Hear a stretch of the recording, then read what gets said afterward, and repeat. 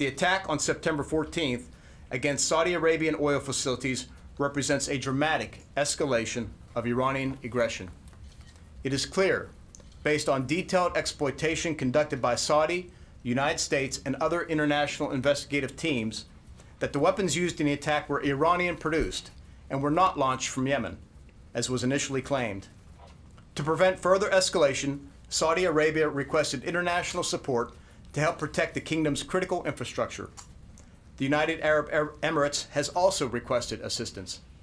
In response to the kingdom's request, the President has approved the deployment of U.S. forces, which will be defensive in nature and primarily focused on air and missile defense.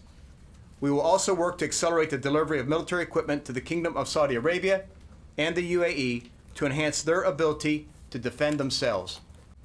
As the President has made clear, the United States does not seek conflict with Iran.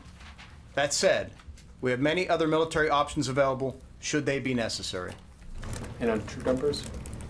I would say at this point a moderate deployment, Phil, and we'll have more details for you next week, but not ready to share the details. Not thousands. Thousands would be not moderate. That's fair to say, not thousands. Lucas?